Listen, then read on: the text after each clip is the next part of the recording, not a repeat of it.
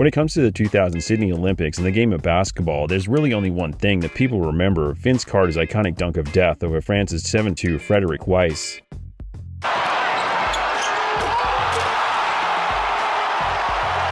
Although Team USA had always been expected to take home the gold and do so in style, no one, not even Carter himself, ever expected to see something like a 6'6" shooting guard jump over a 7'2" center during a game. Understandably, the play is widely considered one of the greatest moments in the history of the Olympics and arguably the greatest in the game of international basketball. But the dunk wasn't the only noteworthy moment at the games involving Carter. The games took place from mid to late September 2000. At the time, Carter had recently taken home the trophy for that year's NBA All-Star Weekend dunk contest in February, which, along with his phenomenal in-game highlight reel, made him one of the most popular players in the NBA. So, while he wasn't necessarily the best player on Team USA's roster, he was the most intriguing and the one person that basketball fans, regardless of which team they supported, wanted to see. That is, until shortly after Team USA touched down in Australia and took on the host nation's team, the Boomers, in what was supposed to be a friendly exhibition game just days before the Olympics officially began that was anything but friendly. Predictably, the USA won the match, but the result is far from what anyone who actually saw it remembers. Rather, the game's famous for how it resulted in Carter, at least for the duration of the Olympics, becoming one of the most hated men in Australia.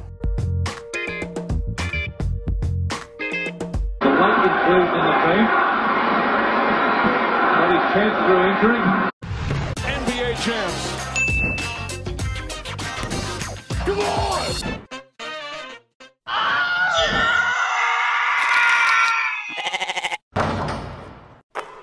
It's like clubbing baby seals.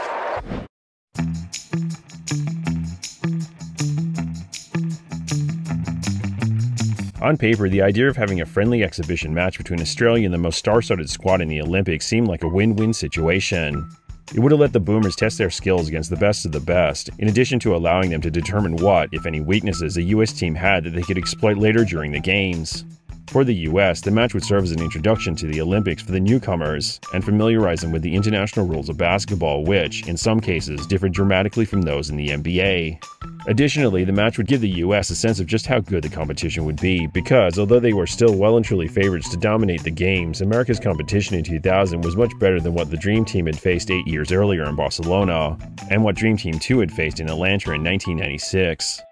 Also, Team USA, who had consciously avoided naming themselves Dream Team 3, weren't as strong as the previous two teams that had been made up of NBA players. For the Sydney Games, Team USA was made up of a number of future Hall of Famers, though most of them were still relatively young and still developing at the time.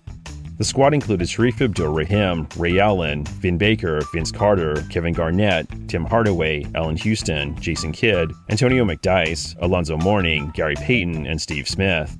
Payton was the only member of the squad with Olympic experience, having been part of Dream Team 2 in 1996. The team was notable for the absence of some big names it had, at one point in time, committed to the team, only to withdraw from the squad before it was finalized, including Kobe Bryant, Tim Duncan, and Shaq. The team was still impressive, but it was also objectively the weakest roster Team USA had fielded since NBA players were allowed to represent America in the Olympics. As for the Australian squad, it was one of the strongest the country had ever put together, but it still paled in comparison to the US team. The only player that American basketball fans would have recognized was Luke Longley, after his stint as the starting center with the history-making Bulls in their three-peat between 1996 and 1998. As for the rest of the team, it was made up of players largely unknown outside of Australia. Some had previously played, if only briefly, in the NBA, but only the biggest of basketball nerds would recognize names like Chris Anstey, Mark Bradkey, and Ricky Grace. There were two other players of note on the team, Andrew Gaze and Shane Heal. Despite going unselected in the 1989 draft, Gaze had previously played in the NBA multiple times, including with the Bullets in 1994 and the Spurs in 1999. Additionally, he was an NBA champion as he was a member of the Spurs' first championship team, though he contributed little to the victory. Gaze had, however, made a significant contribution to the Australian National Basketball League, the NBL, as he was a two-time champion and a seven-time league MVP. Despite making little impact internationally, Gaze was one of the best basketball players Australia had ever produced, and he was considered a national icon. Heal was also overlooked for selection when he nominated for the 1992 draft, but he did play in the NBA on multiple occasions. At the time, Heal had represented the Timberwolves during the 96-97 season. Years later, he'd also played for the Spurs. Like Gaze, Heal was also a national icon. And it would be the country's reverence for the two players that would lead to Carter becoming a villain in the eyes of Australian basketball fans. He's been a bit more disappointed in his attitude than his game.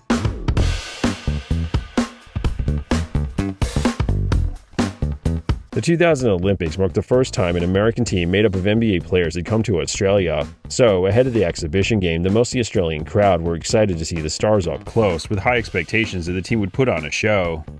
The crowd were especially excited to see Carter, given his already impressive highlight reel. But it wasn't long into the game that it became clear that this friendly match was going to be anything but that. The animosity began with Gaze and Carter when Carter was guarding the Australian, and the two got into a tussle after Carter blocked Gaze's path. Strange scenarios. Now, if you watch in the left-hand side of your screen, as Carter tried to fight through his screen, already there's some problems there as the two of them banging each other. And it was the next play when things got volatile. After making a three-point attempt, Carter and Gaze got entangled, which quickly led to both teams confronting one another. Intentional or unintentional, that started a series of yapping between a number of players. While some players, including Kidd, Garnett, and Mourning, tried to de-escalate the situation, when Hill and Payton got involved, things looked like they might get ugly. And for good reason, because this wasn't the first exhibition game between Australia and the US that had gone sour.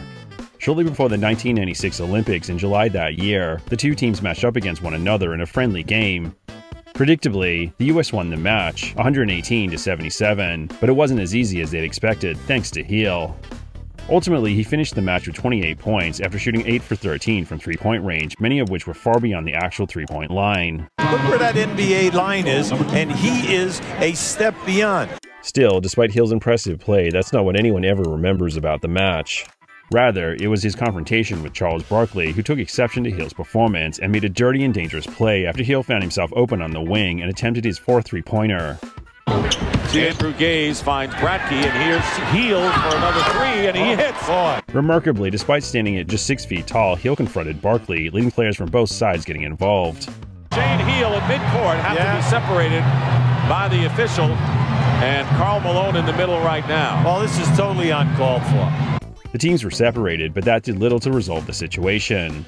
Later during the game, as the teams went to their respective huddles, Barkley mimicked shooting Hill. Additionally, as a point guard, Hill was matched up against Payton, one of the greatest trash talkers of all time, who, after the two teams' confrontation, upped his mind games. After the match, Barkley congratulated Hill on his performance, and he would later admit that the play was dirty and completely uncalled for. As for Payton, his and Hill's feud was far from over. Later, during the actual Olympics, the Boomers met the US once again in the semifinals to determine which team would progress to play for the gold medal. From the start of the match, Payton was back in Hill's face, though on this occasion Hill responded with some trash talk of his own. At the time, Payton had recently signed an $89 million contract with Seattle, which Hill used as ammunition.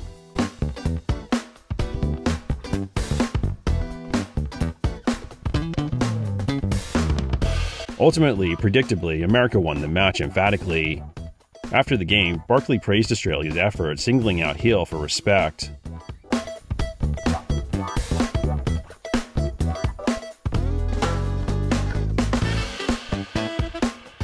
Later in September 1996, Hill did indeed join the NBA, signing with the Timberwolves, which Payton used as an opportunity to again trash-talk the Australian as he expressed delight at the thought of playing against him before savaging Australian basketball in general.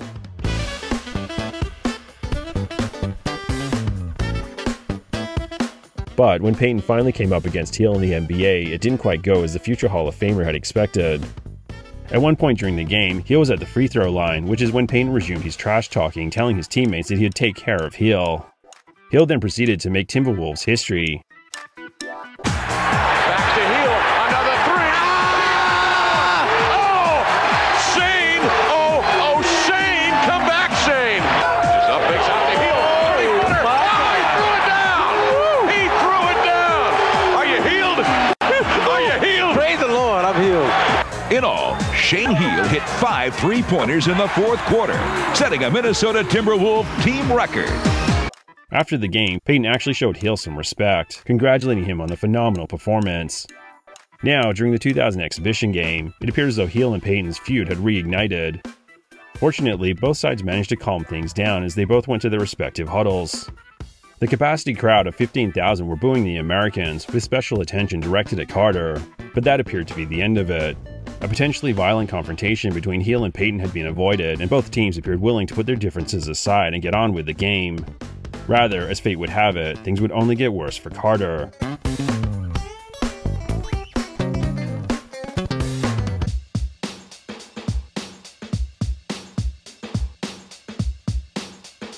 Ultimately, Team USA would win the exhibition game emphatically 89-86, though the match overall was much closer and tougher than the final margin would suggest, even after the two teams involved had ostensibly put their differences aside.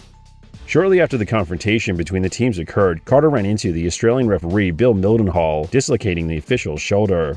And the official falls down and looks like he really hurt his left elbow. He looks like he dislocated his shoulder. Well, he is in pain. It's either his elbow or his shoulder. Wow, look at his shoulder there, Mike. That looks bad. Carter. Now this was inadvertent. As he turned around to run up the floor, he tried to reach back and grab himself to brace his fall. Mildenhall had previously played Australian football Aussie rules between 1974 and 1979, and the collision with Carter aggravated an old injury. Still, Carter's ostensible indifference to the referee situation only served to further enrage the patriotic crowd, even though they were, for possibly the first and only time in the history of Australian sport, defending the honour of an umpire. Who the f*** is that umpire? For the remainder of the match, the vast majority of the 15,000 fans would boo and heckle Carter every time he got the ball. Although Carter didn't play great, the harassment never really threw him off his game, but there was one moment that got to him, not because it rattled him, rather it was just confusing for the American. Traditionally, Australian sports fans are quite vocal, and when it comes to chants, there are two that are classics. There's a uniquely patriotic one, commonly associated with international competitions such as the Olympics and the Commonwealth Games.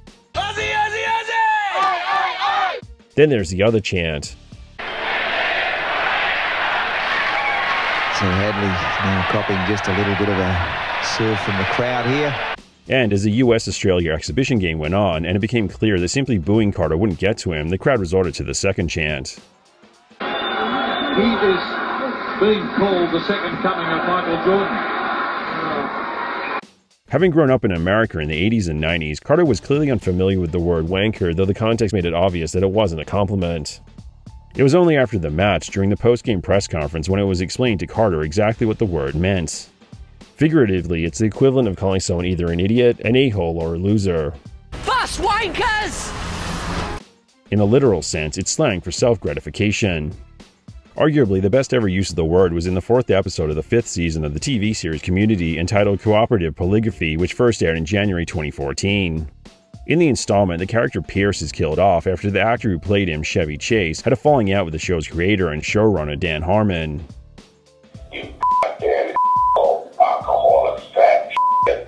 In the installment, after Pierce dies off screen, he leaves his former classmates with samples of his DNA. To you, I leave this bottle of fine scotch, so that you're less tempted to drink this cylinder of even finer sperm.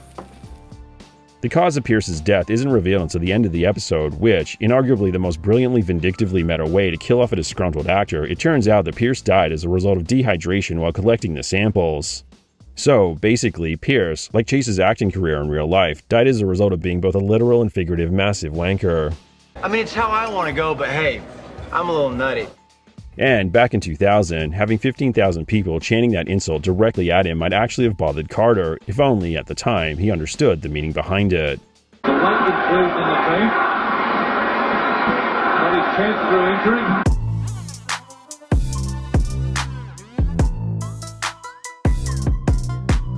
As interesting as it would have been to see Team USA and Australia match up in the actual Olympics, where the stakes really mattered, the teams never met in the tournament. Rather, the teams were allocated into different groups in the preliminary rounds before America easily won the gold medal match, while Australia reached the bronze medal game but lost to Lithuania. Despite missing out on a medal, Gaze did top Carter in one aspect as he led all competitors in points, averaging nearly 20 points a game. Hill was second in scoring with nearly 15 points, while Carter was third with just under 15 a game. In a strange twist of fate, things turned out well for Mildenhall despite his injury during the exhibition game. Heading into the friendly, Mildenhall had been excited to oversee a game involving NBA players, so he was understandably devastated when he missed out on the rare opportunity. However, Carter later inadvertently made up for it when Mildenhall officiated the match against the USA and France, during which the ref got to witness firsthand Carter's iconic dunk over Weis.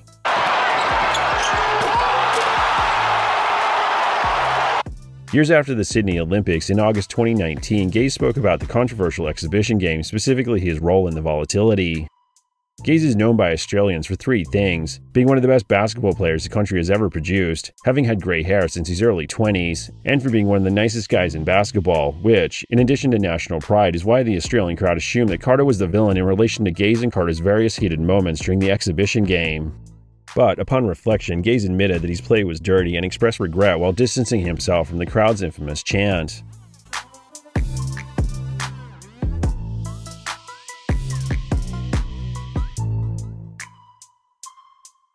Weis also revealed that the seeds of the confrontation were sowed the day before the game when the Americans spurned any gestures of goodwill from their hosts.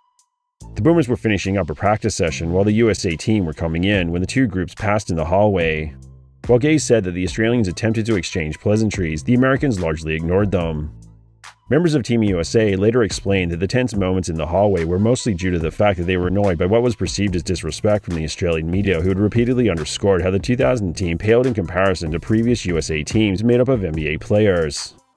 Then there was also Heel and Payton's pre-existing feud, which summed up how Australia prepared for the match and how they regarded Team USA, as Heel and the Boomers approached the game with respect for their opponents, but not fear, especially when it came to NBA players.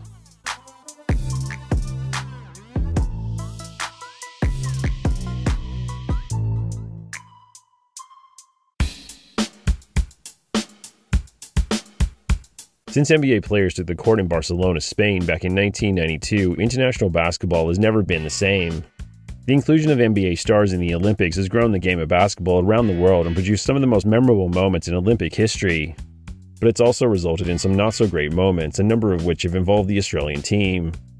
After Heel and Barkley's confrontation back in 1996, followed soon after by Heel's feud with Payton, the 2000 exhibition game was always going to be heated. Still, the contest went from friendly to volatile much quicker than anyone had expected. Even stranger was the fact that Carter, of all people, became the target of scorn. The game was supposed to be a friendly match during which the host nation would try their best, maybe make a couple of unexpected great plays, then emphatically lose to the team made up of superstars. Instead, fans watched as an inferior team made up of passionate players got under the skin of a team made up of some of the greatest players in the world. From the perspective of the Australians, there was a general belief amongst the team that the US maybe weren't taking the game seriously, which gave the Australians extra motivation. For the Americans, the team was understandably bothered by the lack of respect from the media of the host nation. After the game, Mourning was vocal about Team USA's victory, gloating that the Australians had woken a sleeping dog with their disrespect, even though the Americans were always well and truly favorites. Ultimately, the Boomers took Team USA's disdain as a backhanded compliment, given that the Americans had no real reason to fear Australia's team, yet made it clear from the start that they were all business. So, with a combination of dismissive media reports, the awkward interaction in the hallway, and the previous confrontations before and during the 1996 Olympics, the ostensibly lighthearted exhibition game between Australia and Team USA was never going to be friendly. Unfortunately for Carter, he just happened to get caught up in the middle of the hostilities, becoming the target of a 15,000-strong, fiercely patriotic crowd. Carter sitting on the bench there, sitting off the bench, it just hasn't been a great night for him, and I'm disappointed. I wanted to see him really fly, you know.